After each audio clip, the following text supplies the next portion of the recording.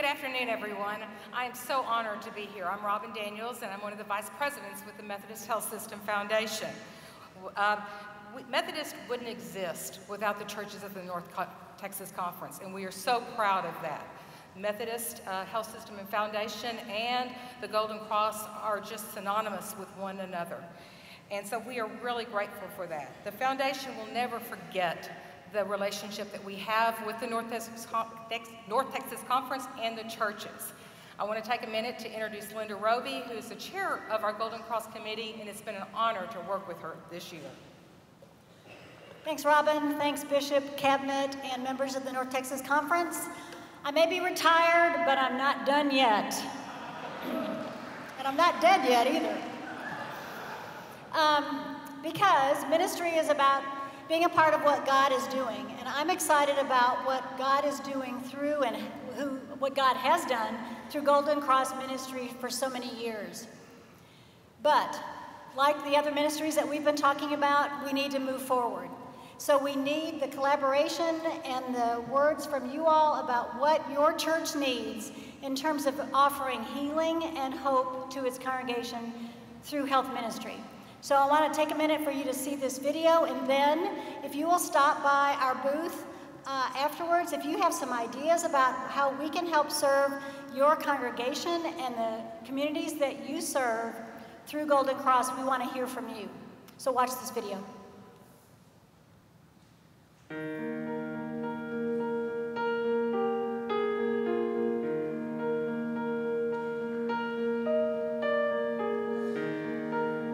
Golden Cross began in the early 1920s with a group of men at First Methodist Church, downtown Dallas. The conversation they had that day was to find a way to have a ministry that would help fund people who needed medical care and didn't have the funds to pay it. And so these men came up with the concept of what became then Golden Cross Ministry. I was fortunate to become a part of the Golden Cross Academic Clinic in 2004. And that was after the robust capital campaign that renovated the building that houses the clinic. And met Carol Summers Clark very early on and understood her vision for expanding the Golden Cross Ministry to include the concept of a medical home for patients. They created a program called Methodist, and the board looked at that and made the decision that, oh my goodness, that works for everything we hope for, because Methodist covered the pharmacy cost for folks after they saw the doctor in the academic clinic. The three prongs of the program are the medication assistance, the education about their chronic health problems, and then the social work assistance to look at their general barriers to self-care. What is it about their living situation that detracts from their ability to fully engage in comprehensive self-care? The focus of Faith Community Nursing is to intentionally integrate faith with health. Faith Community Nursing helps us do the mind, body, and spirit, and gets us balanced in all three of those areas. Like any nurse, we address whole person health, body, mind, and spirit. But in Faith Community Nursing, what makes it distinct is that it's intentionally inclusive of faith practices. I'm a registered nurse, and I'm the faith community nurse for Camp Wisdom United Methodist Church. What's special about it is that we get an insight into our members and the health issues that they have. Usually it's about doing patient education. I mean, there's nothing like having somebody be saved, not just spiritually, but saved physically. And the word of that gets out, that church actually cares about people, supports it. The hospital's been doing that here at Methodist locally for a long time. Times are changing and needs are changing, and so we need to identify those needs, look for effective, efficient ways to minister to our congregations and to the people that they serve, so that Golden Cross continues to be vibrant and current with that changing time. We need the churches in the North Texas Conference to engage with us. We need their perspectives. We need to know what the needs are inside their congregations and in the communities that they serve, because it's a partnership. Our relationship with the Methodist Church runs deep. We don't rely on them for funding, and they don't rely on us for funding, so we're not connected in that sense of the word, but we're so very connected in our belief that we have an obligation, a shared obligation, to take care of our community. We need you. We need your ideas. We need your input. We need your suggestions. And we need to hear from you what you need in your church, in your community, so that we can better serve the people in the North Texas Conference through Golden Cross Ministry.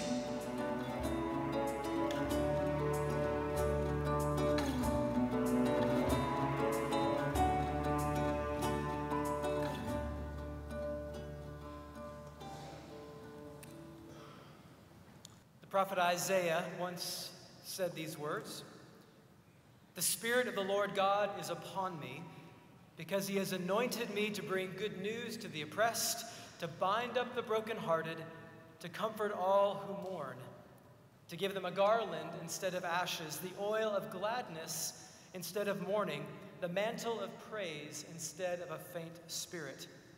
They shall build up the ancient ruins. They shall repair the ruined cities, the devastations of many generations." On August 25th, 2017, Hurricane Harvey, a Category 4 hurricane, slammed into the Texas Gulf Coast. The city of Rockport, located in the Rio Texas Conference, felt the full force of Harvey's 130-mile-per-hour winds. Harvey then moved inland, leaving ruins in its wake, before turning east, stalling over the region surrounding Houston and causing flooding of truly biblical proportions. Hurricane Harvey resulted in $125 billion in damage, the second most costly hurricane to hit the U.S. mainland, behind only Hurricane Katrina.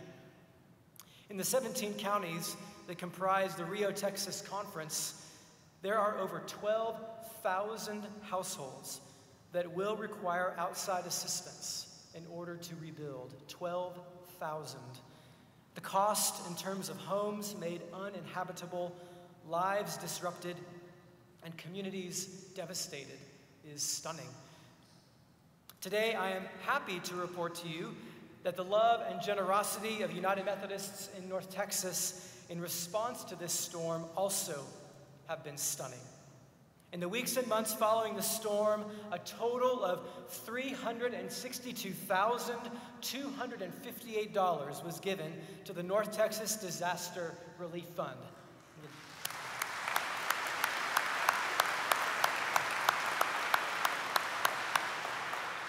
And this amount does not include additional gifts made by many individuals and churches directly to UMCOR. Right away in September of 2017, $50,000 each was given to the Texas Conference and the Rio Texas Conference to spur their initial relief efforts. But much more than money has flowed from North Texas to the Gulf Coast. In August 2017, after receiving a call from the Dallas County VOAD asking for assistance with the Hurricane Harvey refugees in the Dallas shelters, the United Methodists from North Texas Conference immediately went to work.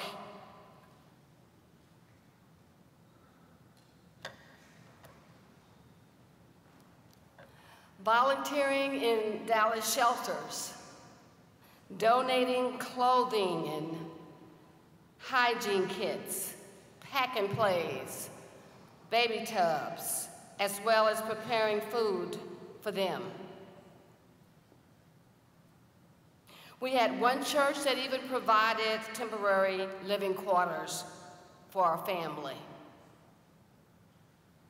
The North Texas churches responded with compassion, preparing over 3,000 cleaning buckets, hygiene kits, school kits. Also, the North Texas Conference Disaster Response has held several UMCOR Early Response Team ERT basic and recertification trainings hosted by churches in all 4 districts. The North Texas Conference Disaster Response certified UMCOR ERT trainers have trained 140 persons to join the over 200 already trained ERT to go and do work in the devastated communities along the Texas Gulf Coast. After receiving the invitation from the Rio Texas Conferences and Rio Texas Conference and the Texas Conference to come and assist with the cleanup, the disaster response certified response teams, the second responders, answered the call. Several North Texas ERT volunteered to provide a caring Christian presence in the aftermath of a disaster. 10 of the North Texas Conference churches have led ERT teams of 7 to 25 people on disaster response trips. These teams have been the hands and the feet of Jesus Christ for the people along the Texas Gulf Coast. The North Texas Conference will be the first conference in the South Central jurisdiction to have a Spanish-speaking UMCOR early response team training held on June the 9th, 2018.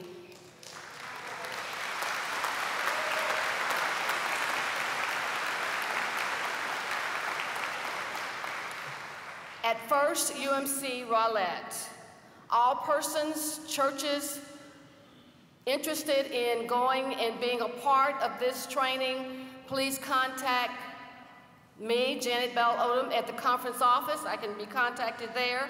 Or you can send me an email at odomntcumc.org. This afternoon, my sisters and brothers, we are honored to have some of the early responders, as well as the VIM volunteers and missions, to have been the leading edge of our conference response to Hurricane Harvey among us. They're wearing their green, lime green shirts, or their colored church t-shirts. As they stand before us today, let us express our appreciation for their faithful service.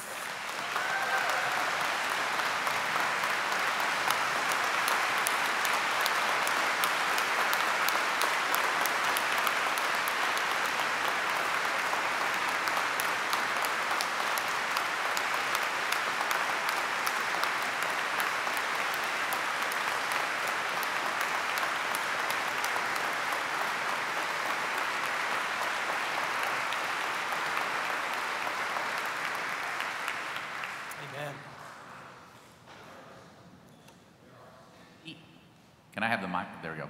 There's 68 present, and this is probably just a fraction. And Dr. Odom, is it fair for me to say that one of the most coveted things is to get on the chainsaw crew? Yeah. Hey, thank y'all very, very much for being here. We appreciate you very much.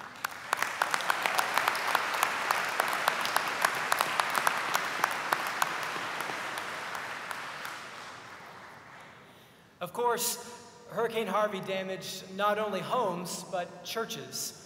44 United Methodist churches in the Rio Texas Conference alone, and one of those churches was First UMC Portland, a vibrant church located near Corpus Christi. Their building sustained $1.5 million in damage, and after insurance, they had a funding gap of $286,000. But the people of First UMC Portland have been strong. Rather than hanging their heads, they have stayed focused on their mission and have become leaders in their community's recovery in profound ways.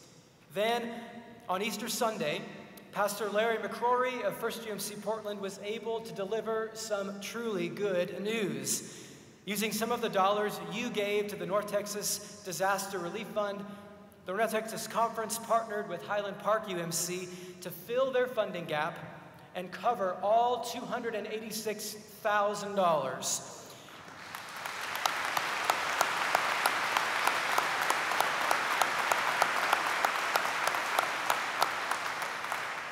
Later this month, First UMC of Portland, after 10 long months, will move back into their church debt-free and will continue to fulfill their mission of making disciples of Jesus Christ. Today, we are honored to have with us Lisa Stewart, the Director of Outreach Ministries at Highland Park United Methodist Church.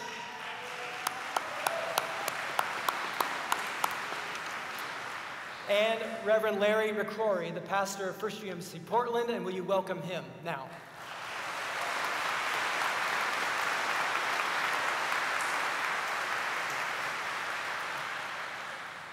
Wow, those pictures are still a little raw right now. So, Bishop McKee and friends of the North Texas Conference, thank you. Thank you, thank you. My name is Larry McCrory, and I'm the senior pastor at the 1,000+ member congregation called First United Methodist Church, Portland, just across the Harbor Bridge from Corpus Christi. I bring you warm greetings from your sisters and brothers in the Rio Texas Conference, and more specifically from the Coastal Bend District, where we are blessed every day to wake up to the beauty of God's spectacular creation along that southern stretch of the Texas Gulf Coast. It is indeed my honor and my privilege to stand before you today to extend on behalf of a very grateful congregation our heartfelt thankfulness and deepest gratitude for the extravagant generosity from all of you. Thank you, thank you. Especially want to thank the North Texas Disaster Recovery Initiative and Reverend Andy Lewis, Lisa Stewart, and Highland Park United Methodist Church, who have partnered with the Portland Church to cover our significant gap from what insurance will pay and what our actual cost is. 9 months ago, Hurricane Harvey roared ashore, leaving a path of devastation and destruction unparalleled in people's memory, wreaking catastrophic damage in our community and to our church campus.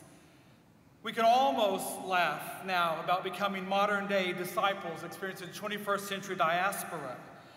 Almost laugh. We're not quite laughing yet. For our recovery has been long. It has oftentimes been frustrating. It continues to bear a cost on our people and our region. But we have remained united in our resolve to restore our church campus as a beacon of hope and resilience for our entire community.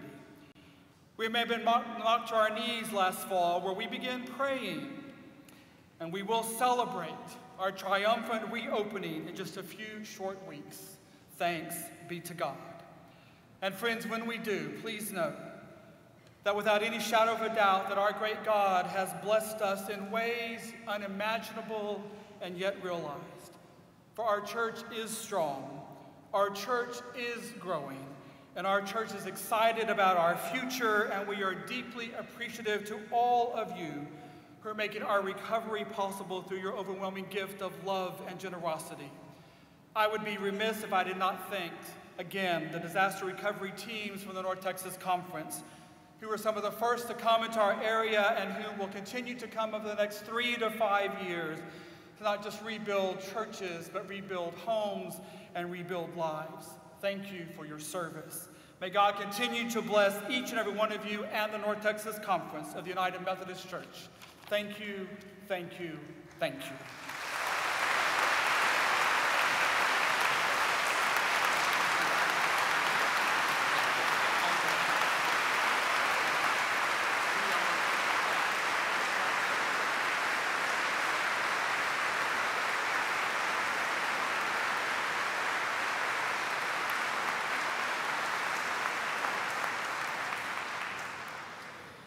Already, your generosity and servanthood have made a difference, but the work is hardly done.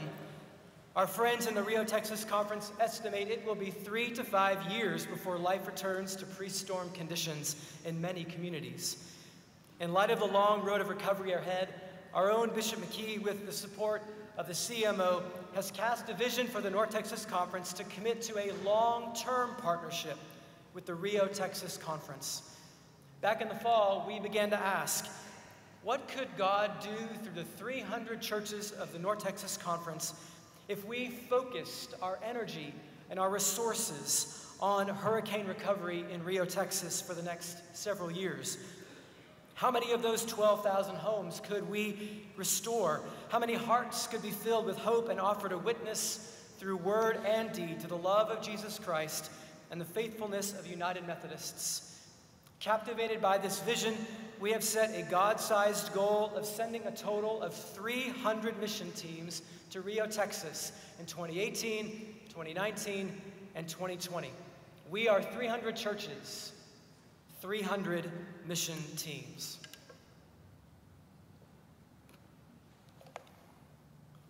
Well, in April of this past spring, the North Texas Conference Board of Global Ministries sponsored a 4-day recovery trip to Victoria. It was about 8 months there in April, past the coming of the storm, and that team found a community that was still very much reeling. The people were and continue to be exhausted. They struggle with feelings of being forgotten, as though the world had just moved on.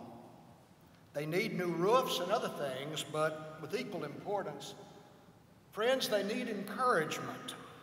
So imagine 300 teams over the next 3 years, 300 North Texas teams, bringing good news to our neighbors to the south who are hurting, 300 teams binding up the brokenhearted and comforting those continuing to deal with tremendous loss, 300 teams answering prayers for help and reviving faint spirits. 300 teams. Folks, we can do this. Yes, we can. Well, since the fall, the Center for Missional Outreach has sought to equip churches to live into our bishop's vision in a number of ways. The CMO is a reliable source of guidance and up-to-date information for churches planning and leading their own trips in large measure because we have been successful at developing close relationships with the leaders on the ground in Rio, Texas. In fact, this very afternoon, along with the good pastor here, Vicki McQuiston, Disaster Recovery Resource Manager from Rio, Texas, is with us as well on the platform. Vicki, we'll wave your hand there. Friends, would you greet Vicki today?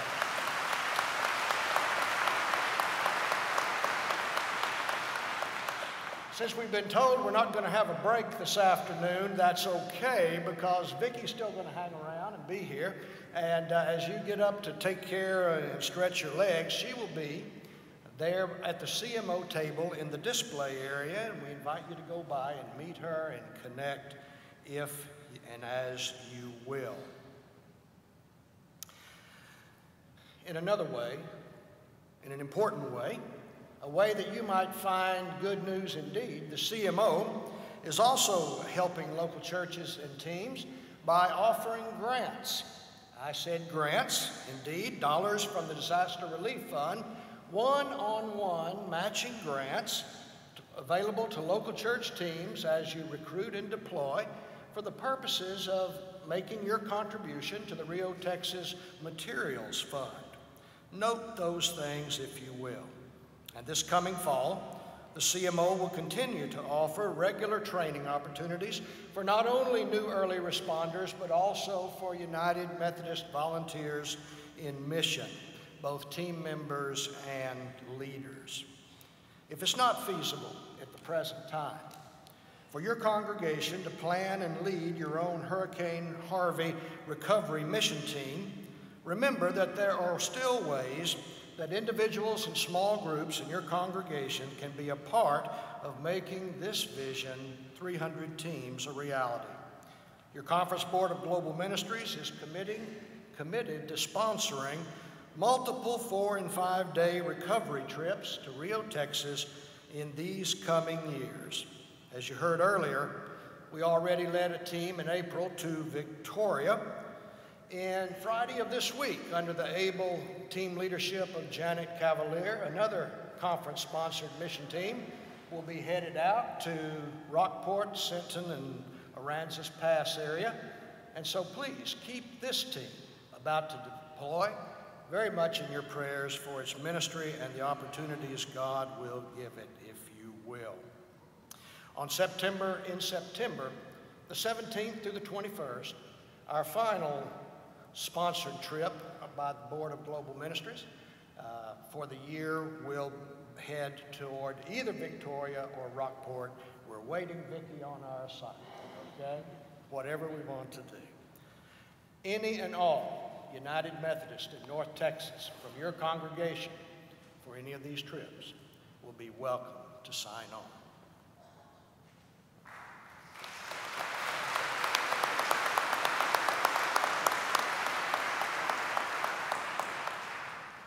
The CMO also has established a partnership with a wonderful organization founded by United Methodists from St. Luke Community and Highland Park called Laborers for Neighbors. Laborers for Neighbors has been around since Hurricane Katrina and specializes in taking adults on low-cost, high-impact weekend roofing trips. A unique aspect of this ministry is they love to bring together small groups of people from different churches and using a weekend of service to break down walls and build relationships across our conference, something that I believe we need now more than ever. Watch this video about a CMO Laborers for Neighbors trip to Victoria back in February.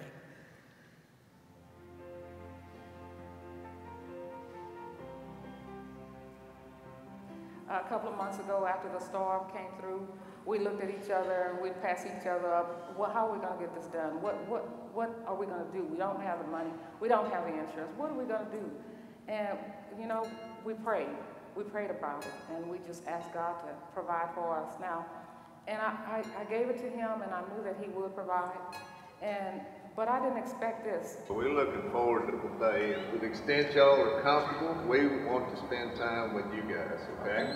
Please? Sure. I expected the roof to be patched, probably, but I came outside and this crew of 20 people or more were tearing the roof off, and I came back outside a couple hours later and they're putting shingles on the entire surface, which is something that I never even dreamed of. I had fun. I actually was not planning on getting on the roof at all, so I was going to be on the ground. But once I sat up there and looked around and realized it's not as scary as I expected, I got to do it, and that's an experience I wasn't expecting to have. If I were to tell my friends about how today went, I would tell them that I didn't fix a roof. I fixed a family, and I fixed a home. The satisfaction from that is very rewarding. It's a good feeling. Let me just tell you what I had to bring on this trip. Practically nothing. I think I brought some gloves to work, but they have plenty of those, so I didn't even need that. I've never even gone on top of a roof before, and honestly, I'm scared of heights. But I just, the level of leadership and the amount of support they're pouring into us and the guidance pouring into us, I always felt really secure in what I was doing. And I also felt like I was contributing, even though I never really done it before. Laborers for Neighbors has a mission to go into other areas and to replace rooftops, do work, repair work for people that we do not know. And I think that's what God calls us to do. He wants us to reach out to our neighbors. I have to admit, seeing that look on that couple's face in Victoria was an amazing moment. I just feel so unworthy, but I'm so thankful because I know it's nothing but God and what he can do. And if he did it for me and Bruce, he'll do it for you too. Just believe, just trust, just pray, and let God take care of the rest.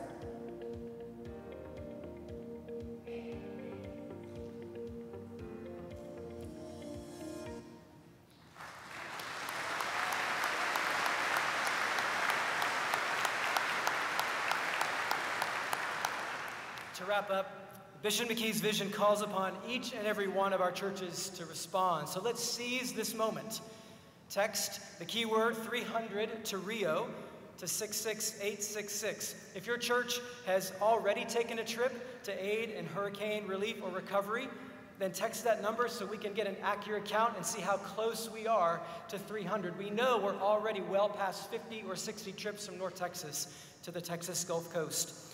And if your church will commit to being a part of hurricane recovery moving forward by planning and leading your own trip, or by sending a small group of volunteers as a part of a global ministry sponsor trip, a Labors for Neighbors sponsor trip, then text that number. You'll be asked to respond with your email address, and we will follow up with you. Together, with the help of God, we can send 300 teams by the end of 2020. Bishop, this concludes our report. So we're going to see, Shelley Ross is the new executive director of of Wesley Rankin Center. I get them all, it's a long day. So I want you to meet Shelley Ross, who many of us already know, and she's going to introduce the video from Wesley Rankin. Hey, hold steady. We're going to be through by 5 o'clock, it's looking like. Just because something's normal doesn't make it right. In this day and age, we look for heroes who energize and inspire us to do the work that we do. In the 1930s, a lady by the name of Hattie Rankin, she was a church worker, and she went over the Sylvan Bridge daringly to enter a space in which law enforcement officers didn't even dare to go at that time. And God pulled her to do the unthinkable, to stay with a mother who was about to lose her son, to move to West Dallas, and to host education classes in her backyard. And she even started church services in her house. Our archives say that her house was so packed with people that they existed in the trees to hear a good word and to know that they were loved. And then came the bold United Methodist women who carried this mission, praying, sewing, cooking, fundraising, and not taking no for an answer. Today, these are my heroes. And Wesley Rankin continues the mission of bridging inequalities. And I'd like to tell you the mission is easier, but with recent gentrification, we've needed a larger strategy and we need a larger network. But what we've learned from Hattie is that once you form relationships with people you love, they become family. And family takes care of family. And just like our United Methodist women friends, we cannot accept no for an answer. So when a child has a learning difference and doesn't get the help they need, or a senior citizen doesn't have running water, or a child desperately wants to play a violin that doesn't have access to the arts, we say yes. And with your help, we continue to bridge inequality. So, just because someone's house isn't suitable, or their middle school closes, or the color of one's skin denies someone kindness or service, just because this is normal, we say it isn't right. So on behalf of our ancestors, the Wesley Rankin Community Center, and the West Dallas community, we give thanks for you. We give thanks for your advocacy, your prayers, and we ask that you please remember us. I'm foolish to believe that together we can offer a different way of life and we can make it right. Here's a glimpse of our work at Wesley Rankin. My name is Jose Oviedo. I'm 18 and I'm a senior in high school. When I first was born, my mom, she was the only one there. My dad wasn't there. And we had like 9 cousins living with us in one little small apartment. Probably like 5 years old. Then they finally left on their own to different apartments and everything. So now it's just been me and my mom. Been trying so hard to like get school down, and my mom's been going from job to job just to keep this working. When I was in 8th grade, I was like youngish, rebelish. I loved attention, so I wanted to get attention. And so I did anything that I thought was really cool. Everybody started doing drugs, and I started doing drugs. There were just people I was trying to impress. I left that school my freshman year. I didn't want nothing to do with it because that's where my past was. I made a vow to myself I would never be that person anymore.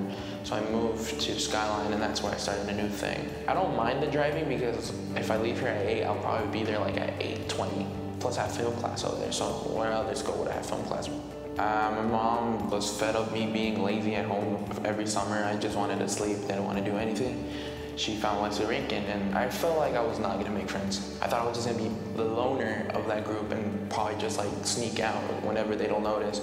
And then there was a girl there. I knew her from my old school that I used to go to, like in my middle school. That's when we started talking, and then she introduced me to her friends. It hit me, it felt like a slap on my face. Oh, I do have people care about me. Oh, I could make friends because I'm a friendly person. We went to San Antonio, and just for university college tours. I sat by myself because everybody had their little friend group, right? Everybody got up and sat at the same table I sat. And they're like, nah, no one's left behind. With making new friends at Wesley Rankin, making that family bond, they've like basically changed my life for the better, because beforehand I didn't know who I was, I didn't know who I wanted to be. Now I know who I want to be, now I know who I am. So technically I have a new family now. I finally made a perfectly good, like, healthy family that doesn't really like judge you for who you are. People who will be there for you when you need them the most and doing the same thing for them. All of them in West Rankin, even the little ones, are considered my families. My name is Cassandra Luna. I'm in 6th grade. Cassandra Luna and her two sisters, they've been coming here for years, since they were kindergarten and first graders. I come here almost every single day. I usually do my homework, then it's usually time for dinner, and then we go to clubs. In that block of time, you really start getting to know children and families. It's like intentional living. We really are doing life together here. And so having Cassandra and Alexandra and Felicia in the program, they begin having these behaviors that were a little bit out of the ordinary. And so when we started inquiring with the family, we found out that Cassandra's mom has lupus. Because of that disease, sometimes she goes in the hospital and sometimes she's not able to be the full mom that she wishes she could be. I think she got like a surgery and she forgot everything that happened before, and after she couldn't remember and her hands were like shaking, and I was scared for her. This is another story of another family doing the best with their circumstances and just needing a second home to come home to, and people to love on their kids and help bridge the gap that maybe they can't for certain reasons. We asked the mom if she would be willing for these kids to go to counseling. She was 100% on board instantly. She wanted the best for her children, and she thought that they should have someone that they could talk to. Pastoral Counseling Services has actually helped give her the tools that she needs to self-regulate and be the young adult that she is. It's like someone's there to help you walk through everything, and even if something like falls on you, they will help you stand back up.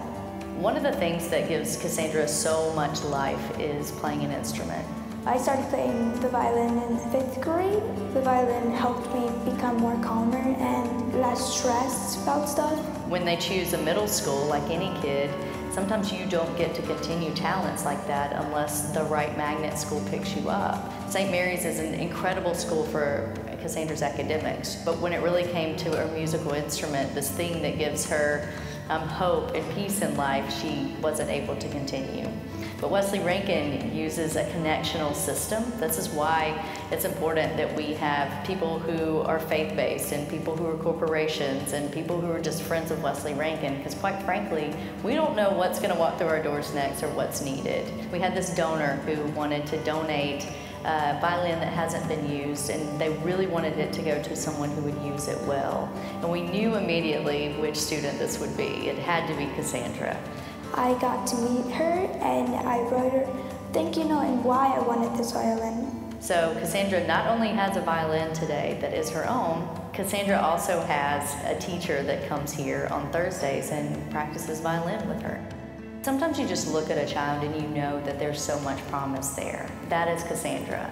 You just know that she has enough grit, enough perseverance. She's responsible. She's obviously talented, determined to get through school and really make something of herself. And I would like to think that we had something to do with that maturity and getting her to where she is now. If I didn't have Wesley Rankin, I think my life would be very sad and I would be left with no opportunities. Wesley Rankin, they make my family complete.